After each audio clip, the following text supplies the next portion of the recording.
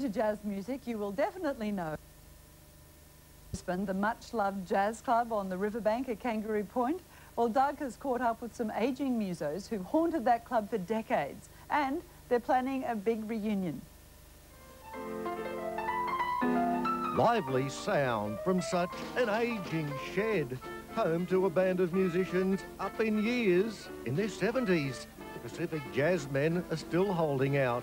The former boathouse boasts spectacular views across the river to the cityscape, attracting envy from interstate performers. I remember Bob Bernard came in one night and looked at me and said, "Oh boy, if only we had this in Sydney." We didn't appreciate that, but they did when they'd come up in the city and tell us how good it was. Percy Cram knows all about substandard venues, plying his skills as a young man in smoke-filled nightclubs, playing the wrong music, often in freezing conditions. Put our warm flannel pyjamas on underneath that tuxedo. No one knew, of course. In fact, I don't know how you found out. When Percy found out about the formation of a dedicated jazz band, he jumped at the opportunity. Playing music that you like to play, that's what it was all about. When the building became headquarters for a sporting and social organisation called the Adventurers Club, there was need of a swinging band willing to work cheap. We paid nothing. I had a couple of free beers occasionally.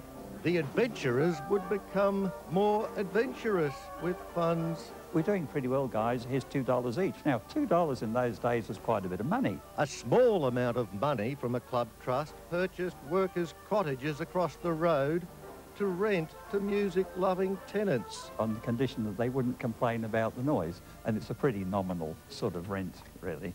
As the industrial area turned into swanky apartments, the newly named Brisbane Jazz Club needed serious noise reduction. They tried covering the wall with egg cartons.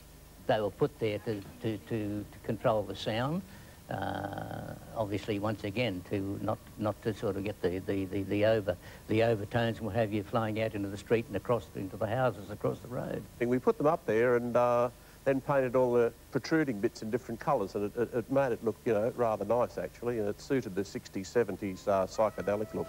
After a long break, the golden oldies, including absent interstate members, are reuniting for a much-anticipated get-together. Not billed as the last reunion, the boys aren't rushing to retirement. I don't know, until I fall off the perch, I suppose. Catch them on Friday, August the 21st. Bookings are advisable. That would be a great gig to see.